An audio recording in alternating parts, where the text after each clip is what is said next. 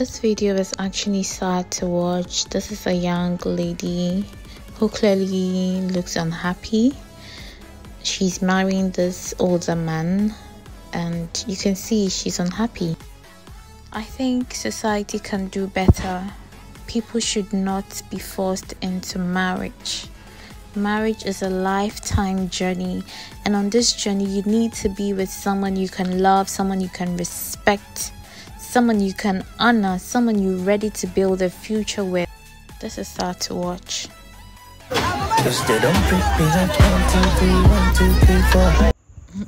On a lighter note, marry someone you love so you don't have to look like this bride on your wedding day.